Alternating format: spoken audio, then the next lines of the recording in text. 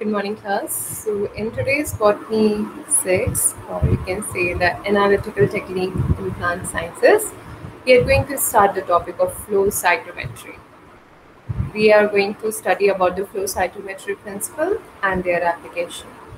So, before going towards the flow cytometry, I would like to recall you the previous technique we have been completed about the microscopy. Like we already studied about the light microscope and compound microscope, confocal microscopy, fluorescence microscopy. So basically, now this flow cytometry, which we are going to study now, this is a combination of all the techniques you have studied earlier. So the light and the fluorescence and the confocal, all these kind of microscopic technique which we have been studied, they are combinedly going to come in the sense of flow cytometry. So let's begin with the flow cytometry with the principles and application. This is a diagram, or you can say the scattered, in which our aims and objective will be going to see with how this scattering position and how this laser beams by the specimen can going to give us an exact sharp image of each and every particle present in a suspension of cells. Let's start with the introduction and overview part. So, what is flow cytometry?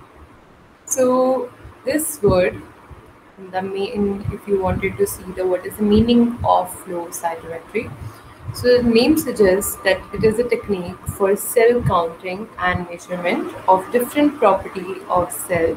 Like the cyto is equal to the cell, and metry is for the measurement. So basically, cytometry derived for the word meaning of the cytological analysis. So any measurement of a cell, any kind of like the shape, their size, their complexity. So if we wanted to know any shape, size, and complexity of a particular kind of cell, then we have to go with the phenomena of flow cytometry. So this technique actually in which we have to find a special or individual kind of the cell from a suspension, or you can say the combination of a cell mixture. Like for the example, if we have a complex structure of different kind of cells together, or you can say we have a suspension, or we have a mixture of different kind of the cells. Now, what we have to do, we wanted to isolate, or we wanted to identify each and every kind of the cell which is present inside the suspension, or you can say the mixture. So that at that time, when we wanted to identify a specific kind of cell, their size, their shape, their component analysis, then we go with the flow cytometry, or we have to use the flow cytometry for that purpose. So basically, it's a laser-based technology that measures and analyzes different physical, chemical property of the cells and particles. So this as a light, like in the light microscope, in the compound microscope, the thing which we have to use for the light purpose, because everything need a light to make an image. So that's in this case we are going to use a laser. So you know the properties of laser. Laser is very sharp, and they are determined to provide a very sticky and sharp images. So that's why we have to use the laser. And this laser, by the purpose, what is the purpose of using laser inside the flow cytometry? That they are going to analyze the different physical and chemical properties of cells and particles. So for whole their physical and chemical analysis, we are going to use a laser. This is our equipment in which we can perform the flow cytometry, or you can say the performance which use a flow cytometry phenomena, that equipment known as a flow cytometer. This is a place where you have to inject your sample, and this is a one manual work you can do in this whole technique, that you have to prepare the sample, and after preparing that sample you just needed to be put it inside this instrument. When you firstly put down your sample inside this machine, after that the whole work will be done by the machine only. Then after, you don't just have to analyze the data that will be shown on the computer screen attached with this equipment. If we talk about the historical perspective, like how this flow cytometry come in position in today's world, like what are the phenomena which work in a background of flow cytometry. So in this, or for knowing the phenomena of flow cytometry, we have to go through with the historical perspectives. Like the very first here, in the very earlier, or you can say the beginning of the microscopic world, the 17th century, when the first time Leeuwenhoek developed the light microscope. In the history of, you can say, the microbiology or microscope, both simultaneously, they are having a speed up process after by the Leeuwenhoek developed the light microscope. So, as a light microscope, we needed a light for every image formation. That's why we take this. After this, 1879, principle of droplet forming by Lord Rayleigh. So Rayleigh given the process or principle of the droplet formation. So basically, when we see he work on the surface tension and make a droplet phenomena for us to be known. So in that perspective, we are going to analyze at every each and single cell by the droplet formation. Counting of RBCs by Moldovan by forcing a suspension of cells through capillary tube. After the 1879 discovery, in the 1934, this scientist Moldovan, what he found it, he counted the RBC, and for counting the RBC, what the phenomena he used the capillary tube action by the suspension cell. From the suspension of the cells, he used a capillary tube to identify the cell one by one. And this is a major kind of thing which we are going to use in the flow cytometry. Optical counting, then in 1953, but in between 1953 and 34, there was another discovery was counter, or you can say a little development from the RBCs of the Moldovan in 1947 to 1949. The development of the Coulter principle by Volkan Coulter and counting of RBCs using the first Coulter counter. So this counter, as in today in our lab also, we use the colony counter to analyze the colonies of any microorganism which we have grown on the petri dishes. So any culture or anything, any microbial activity, we can analyze them by the colony counter. So in this case, the RBCs has to be counted by this Coulter counter. So this analyzation technique is also useful to grow the flow cytometry techniques. After this, optical counting of RBCs by cross-Lentailer by use of laminar flow principle. This is laminar flow principle. This is also very important. When something is flowing, when they are in movement, they will be easy to isolate. When something is at rest position, their accumulation is high. They present very closely because there is no movement, so they cannot be moved forward from one of each other. So that's why if you wanted to move the things out, or if we wanted them to be in a moving position, or we wanted to isolate them, so the movement is necessary. So that's why this laminar flow principle work on the movement of cells or movement of RBCs. After that, in 1965, there was two discoveries. One, the application of Sweet's principle and Coulter principle to develop the first cell sorted by Am follower. So the very first cell sorter that was developed by the major Am follower, because they were the first to identify the RBCs in a very accurate manner. Development of electrostatic inkjet droplet reflection by Richard Sweet. Now, after the same in the year 1965, Richard Sweet, what he did, he do the electrostatic inject of the droplet for their deflection property. This phenomena, we also use this phenomena in the flow cytometry. After just absorption or deflection of from the specimen by the laser light, when a deflection cause, that has to be go under a voltage change. So this voltage change or electrostatic ejection phenomena whole that was come from this Richard Sweet's development. After this development of fluorescence phase cells order by Wolfgang Gohde, so that was also very important in the case of the flow cytometry, because if you wanted to see a special cell organelles present inside the cell, then we have to need it to be them to identify by different dyes.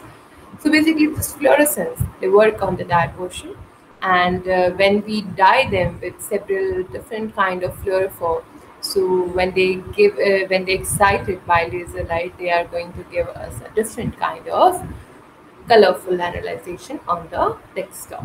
After that, in 1970s, or you can say just 4 to 5 decades before, we got our technique flow cytometry, or you can also say they FACS. They are flow cytometry activated cells.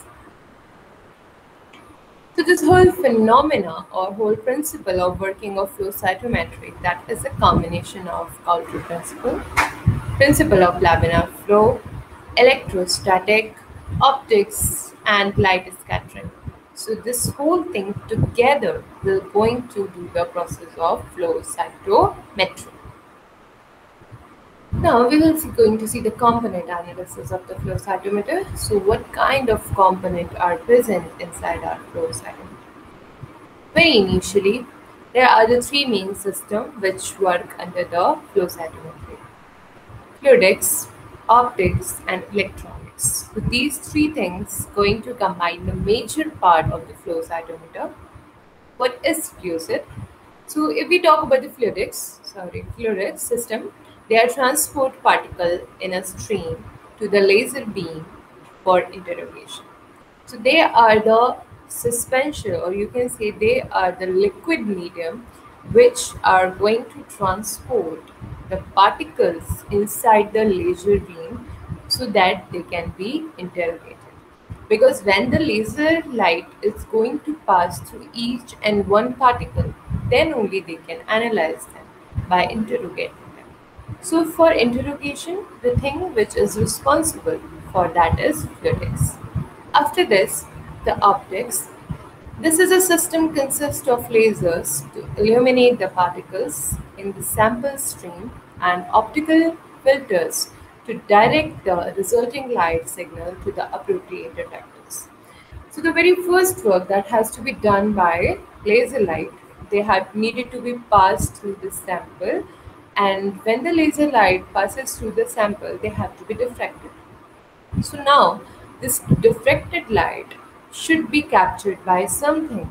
So these some things are the detectors which are going to make an image by having or by absorbing the diffraction light by the specimen. So these whole thing, the laser light source, or you can say the detector, which are going to absorb all the things, they will become under the optics department. Now the last one, the electronics. These as the system convert the detecting light signal into the electronic signals. Now till the optics, they're just going to absorb the signal. And now in the electronic, they are going to make them or convert them into the formation of image. So the whatever the signal that was going to be collected by the detector, they were going to be processed by the computer attached to the unit. And after processing, we are going to have the sorting images. So the electronic system is also capable of initiating sorting decisions to charge and deflect particles. So they can also do the Q work, this whole electronic work. They can also sort the decisions to charge and deflect the particles. Working of a flow cytometer. Now how we already see the component analysis, or what are the major components of the flow cytometer. Now we have to see the working of flow cytometer. How a flow cytometer work. In the flow cytometer, particles are carried to the laser intercept in a fluid stream. Okay, the flow cytometer particle they have to be carried to the laser intercept in a fluid stream. So what we are going to make first, we are going to make a fluid stream. Any suspended particle or cell from zero point 0.2 to 150 micrometer in size is suitable for analysis. So now what can be the size? 0.2 to 150 micrometer. So they can just analyze the particle size of the micrometer 0.2. They cannot analyze in the particle size nanometer. For nanometrical particle analysis, we have to go through further electron transmission. The portion of the fluid stream where particles are located is called the sample core. So where we are going to inject a sample, and after injection of the sample, the place where they are going to be stored, that place will be called as sample core. When particles pass through the laser intercept, they scatter laser light. So it's very obvious. Whenever a light have to be passed through any specimen in the microscopy technique, they are going to scatter the light, or they are going to diffract the light, or they're going to reflect the light. So whole phenomena come under the scattering of the light. So they scatter laser light. Any fluorescent molecule present on the particle fluorescence.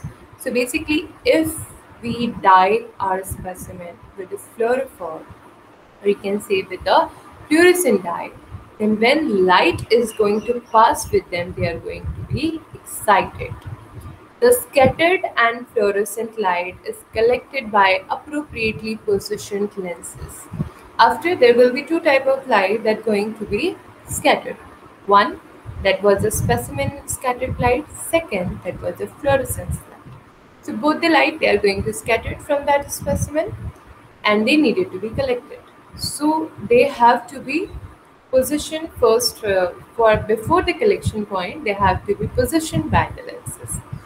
A combination of the beams splitter and filter steers the scattered and fluorescent light to the appropriate detector. So now this combination of beam splitter, filter steers, scatters, fluorescence, they all are going to found their appropriate detectors. So this founding the detector is very important, because all the process now after the scattering, this will going to be depend on our detectors. The detectors produce electronic signal proportional to the optical signals striking them. Now, when these optical signals are going to have on the detectors, what they are going to do? They are going to produce the electronic signals by the optical signal. So basically, these are proportional. Like amount of the optical signal which is coming to the detector, the same amount of the electronic signals going to be performed by the detector. So by this electronic signal process, we are going to have the image on desktop. Now we see the application part of the flow cytometry.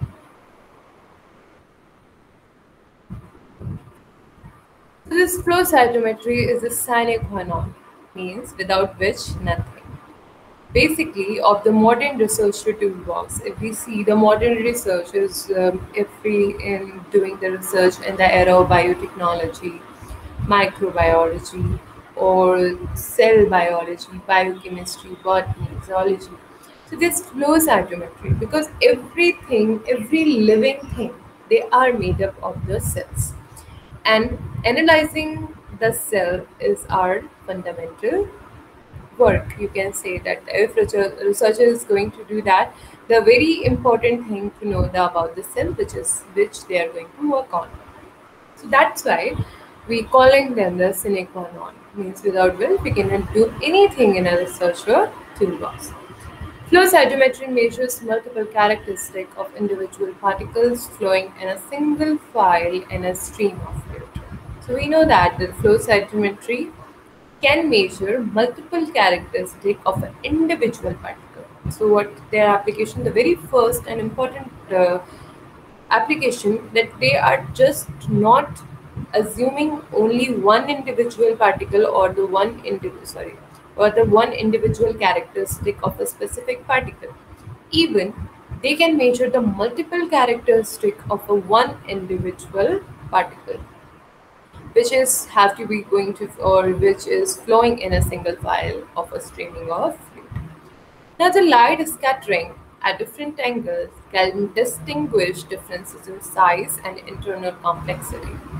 So, what happened when the light is scattered? So, the one light is scattered in the forward direction, and other light is scattered in the sideways direction. So basically, when we are talking about the forward light scattering, so the forward light scattering is going to make the size of the cell, and the all over scattering of the light from the specimen, and that was going to detect by the detector, they are going to know the shape of the particle and also the complexity of the particle. So here, by this a single technique, we are going to able to find a specific kind of cell, their size, their shape, and their complexity too. So, whereas light emitted from fluorescently labeled antibodies can identify a wide area of cell surface and cytoplasmic energy. Now, as we also use the fluorescence inside them, so we going to have the data about the cytoplasmic antigens too, and the cell surfaces. Like the cell surface have a lot of things, a lot of proteins, glycolipids, and other things. So that these all the things can be measured by the flow cytometric fluorescence detection. This approach makes flow cytometry a powerful tool for detailed analysis of complex population in a short period of time. So basically, by having this all miraculous things, we are going to analyze several complex things inside a population. So that's why can be called as a very powerful technique. Now, if we see the application one by one, like what kind of diverse application we can find by the flow cytometry. Very first here, immunophenotyping. So, immunophenotyping, they are the cell subsets are measured by labeling population-specific proteins with the fluorescent tags on the cell surface. In the clinical labs, immunophenotyping is useful in diagnosis hematological meaningless such as lymphomas and leukemia. So basically, in an immunophenotyping, so immunology is based on the medical microbiology. Immunity. Okay, so anything like what kind of cell proportion is present inside a human or an animal or a plant body that can be analyzed, like how many cells they are healthy, or some cells they can be diseased. So basically, the proportion of the diseased and healthy cell that can also be analyzed by our flow cytometry. Cell sorting, so that's a very fundamental feature of the flow cytometry, that they can be sort the cell on the basis of their physical and also their chemical interest.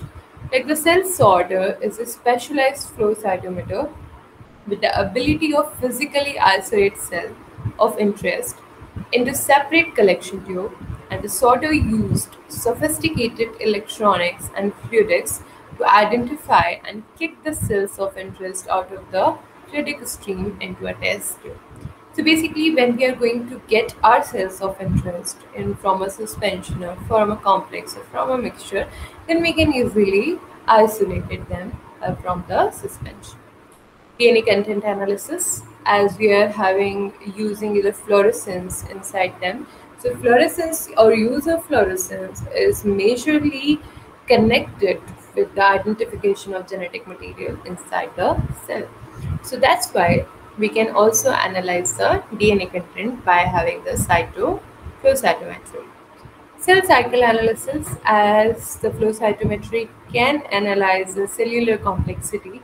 So they also analyze what kind of cell cycle is going in a particular state of the cell, like at the cell synthesis, S phase, division phase, mature phase. So what phase or what cycle are going through the cells, or sometimes if you wanted to see any problem inside the cell, and that can be caused by the cell cycle, the cell cycle analysis that also can be done by the flow cytometry. Apoptosis. There are the two distinct type of the cell death: apoptosis and necrosis. So these kind of the cell death has been seen in the cells. So can be distinguished by the flow cytometry on the basis of difference in morphological, biochemical, and molecular changes occurring in the dying cell. So if you wanted to know that how the cell has been dead or what are the cause which led to the cell death. So by analyzing their morphological feature, their biochemical activity, their molecular changes, we will be sorting it out like what was the cause of the cell death. So this was also can be done by the flow cytometry. Cell proliferation assay, so in which we have to know the cell membrane, fluorescent dye, carboxylyl fluorescent, succinyl ester. Whether the cell are activated, they begin to proliferate and undergo mitosis. So basically, this cell proliferation assay, that is all about the cell division process, like what kind of chromosomes binding take place, chromosome numbers, how they are going to be divided into their daughter cells, what is the configuration. So all these characters can be analyzed by the flow cytometry. Now a term called FACS. They are the fluorescence activated cell sorting.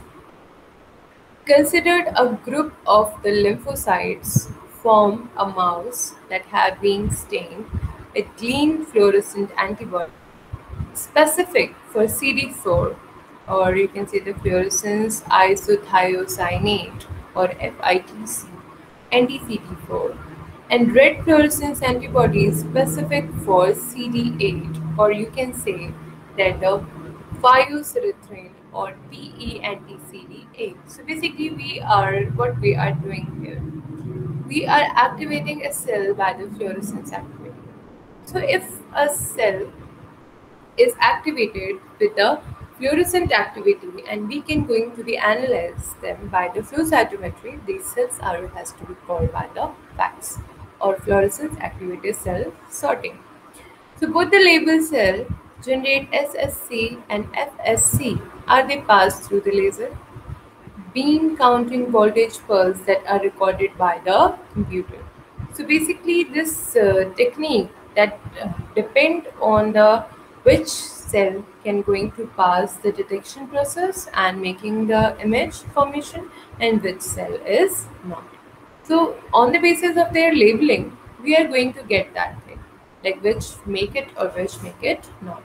So basically, if a cell that activated by the fluorescence, or we have to sort them on the basis of fluorescence activity, that has to be called a fluorescence activated cell. Each labeled cell will also emit light of a specific wavelength as a result of fluorescent label. So now, every fluoroform, they have to emit the light of a specific wavelength. So when they are going to be exposed with the light, they are going to scatter something. They are going to emit the light.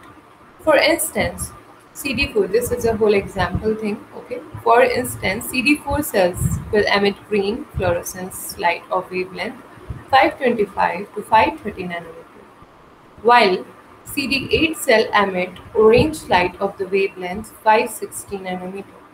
So these fluorescent signal pass through the photomultiplier tubes and generate voltage pulse. Now we know a combination of the cell which have the specific wavelength of their emission of fluorescence light. So on the basis of these emissions, they are going to the make image, or for the image formation, they needed to be passed through the photomultiplier. So by passing through the photomultiplier tube, they are going to generate the voltage pulses. And this voltage pulses that has to be generated by this fluorescence light, they are to be responsible for the formation of specific colored images by these light. So the software here integrates all the information for a particular cell, along characterization of individual cell. So the software we have here is going to analyze all the information, gathered information, with him, and now they will be going to convert them to individual cells. You can see the phenomena here, like the laser that has to be passes flow cells, flowing the cells, and this laser will going to pass through this cell. They are the focusing lenses, and they are going to be add on with the detector. This is a mirror which they are going to reflect these wavelengths, and they are going to the specific detectors where they got to be voltage charge, and after the voltage charge they are going to be in the formation of image formation. Now we will going to see the clinical applications. So what are the clinical application of our flow cytometry? This is a little detail. I am just going to read it out. But the clinical application, if in short, I have to tell you that, like, we can study the cell in the flow cytometry.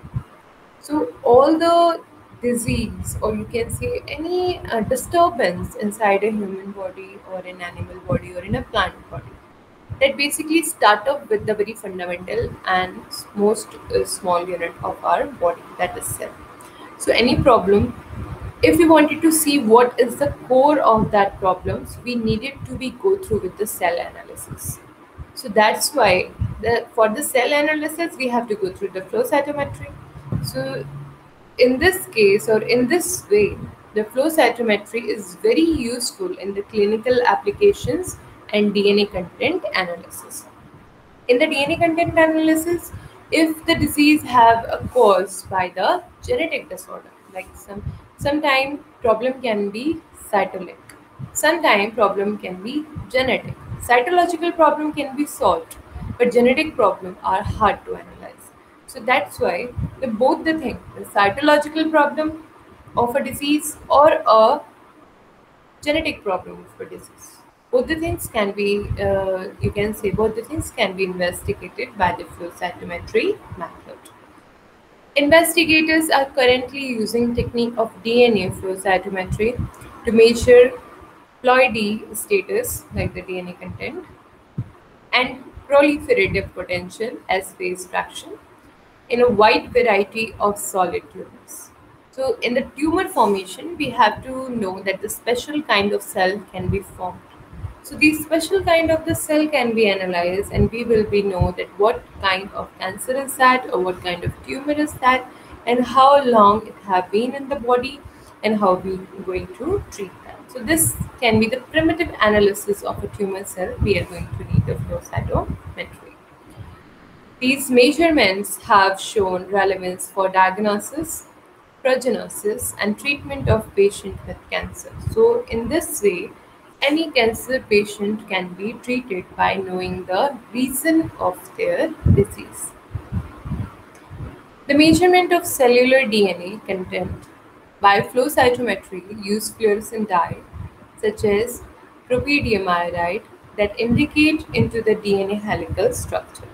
So as we know that the fluorescents are going to give colors in the image. So that's why we are having to use podium iodide for interacting in the DNA helical structure. The fluorescent signal is directly proportional to the amount of DNA in the nucleus and can identify gross grain or loss in the DNA. So basically, quantify of the DNA can be done by here. Abnormal DNA content, also known as DNA content aneuploidy, can be determined in a tumor or cell population. So when we are going to analyze the tumor cells, also we are going to see the what kind of DNA is present in their abnormal or normal. Or if they are tumor cell, there is 100% surety of getting an abnormal DNA, which basically changes whole the conformation of that particular cell. Cell cycle analysis. The technique is based on the premises that the cell is in the growth to the growth 1 phase in the size cycle process as normal diploid chromosomal and hence DNA content diploid, whereas cell in the growth 2 and just prior to mitosis contain exactly twice the amount like the 4 chromosomes number. So this not 4 times of the chromosomes number. Like the diploid phase is just about 2N. 3N is a triploid phase, 4N is a tetraploid phase. So this tetraploid phase this is not normal inside a body. So that's why what kind of phasing problem inside a cell by the DNA content, by the chromosomes number, by the diploid, triploid, tetraploid, polyploidy, what kind of polyploidy situation can be seen in the cell that can be identified by the flow cytometry. In ecology also, like as we studied that how this thing is going to help us in the case of the clinical emergency. So same the flow cytometry will going to work or help us to understand the ecology. In ecology, we are just not talking about the humans. There are environmental things, there are plants, there are little microorganisms, there are aquatic plants, there are terrestrial plants, there are xerophiles, there are hydrophiles. There are many things which compromise, or you can say which have the combinedly called the ecological system. So everything, every living thing can be analyzed by this flow cytometry. So any kind of disturbance in the environment can also analyze like what was the cause of that disturbance can be done by the flow cytometry. Flow cytometry and cancer research. Like just we talk about in the tumor, the same phenomena work in here. Like the DNA content analysis and facts. They both relatively can applied in the cancer research. Because in the cancer, a cell behaving differently and their degree of behavior, their degree of like what changes have been occurred in that particular cell, that can be only classified difference out by the flow cytometry. So that's why we use the flow cytometry in the cancer research for analyzing a specific state of any cell present in a suspension or present in a organ or body. So this flow cytometry or cancer research, if we see it in a little detail, what else we can see here? Like I'm just reading out some major particle things which have been very useful in the cancer research. Like the progenesis of the patient with cancer is largely determined by the specific histological diagnosis. Okay, any histological problem can be diagnosed. Tumor mass stage, what stage of the tumor cells has been performed. Post performance state, like in which the organ, the you can say the human body, if the tumor is in human body or any other organism, so how they are tolerating that state. So what is their performance status that can be analyzed. Quantitative cytology is a form of flow cytometry, has greatly advanced the objective elucidation of tumor cell heterogeneity by using probes and discriminate tumor and normal cell axis, differentiate as well as the proliferative tumor cell property. So on the basis of the fluorescence, or you can say the fluorescence absorption, we are going to be difference out between the normal cell and the cancer cell. So you can see these cancer cell and normal cell, they cannot be bind to the same fluorophore which are going to use in the dye formation or sample preparation. So when we do the sample preparation in the flow cytometry, we will be very specific of the dyes and stain which we are going to use. Because every dye and every stain which we are going to use, they have a different complementation angle inside the cell. So different complementation angle are responsible for localizing or identifying several molecules inside the cell. Both DNA content analysis and facts can be utilized in cancer research. Abnormal nuclear DNA content is a conclusive marker of malignancy and is found with increasing frequency in leukemia, like 23% among 793 patients. So when we do this practical version, we test them, the patients. So what we find this malignancy, or you can say the abnormal DNA content or increasing frequency of leukemia, like 23% of the patient. In lymphoma, 53% of the patient. In myeloma, that is 76% among the 177 patients.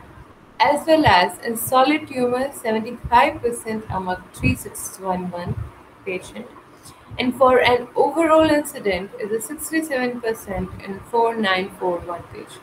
So you can see that a very huge research has been done for identifying the special abnormality of the cell, and we found that in this rate is a healthy rate of finding anything in the research. So that's why by having these all evidence, we can know that we can rely on the flow cytometry for their results. They are going to give us the best result. So, in overall discussion of the flow cytometry, I just like to say that if you wanted to analyze any kind of the cell structure, their function, their complexity, not exactly the function, the complexity, or you can say the component analysis of the cell, like what are the cellular organs are present inside the cell, and especially the shape of the cells. So, by knowing the shape, by knowing the size, by knowing the component analysis, you can easily analyze or difference out any kind of the cell inside the suspension.